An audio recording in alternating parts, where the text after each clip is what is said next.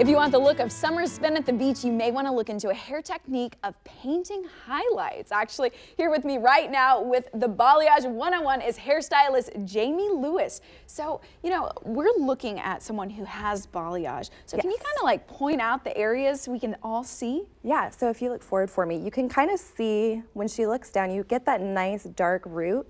You can see where it slowly transitioned into that light, and that's where it's been hand painted to kind of give off that effect of that sun-kissed highlight. And we want it to look like she's been in the sun all summer. Yeah, I was gonna say, there are pieces that are significantly lighter than it would be at her root. Yes. So let's talk about this. You know, how long does the process take, and why it may be something you want to consider?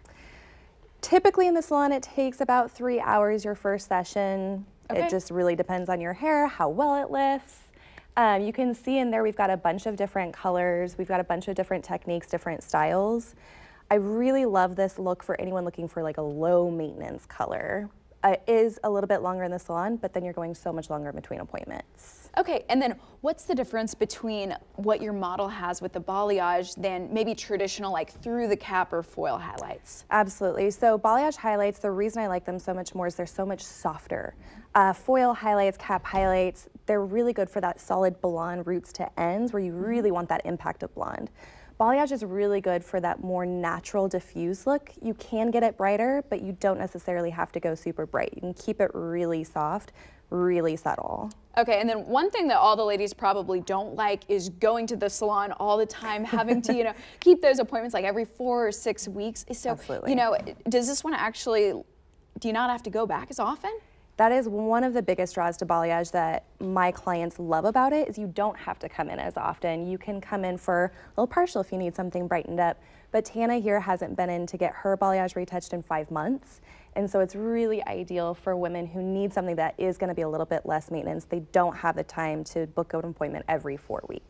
Okay, so, you know, we've got a big question, and it's also coming from the studio. How do we actually know if it's right for us, and can we actually spin her around so we can take a look at the back of her hair as well? Yeah, we can spin her around.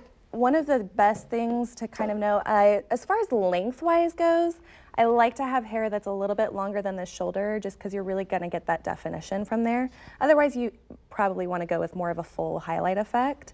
So balayage is really great for women that have a lot of hair. They want to keep that natural depth.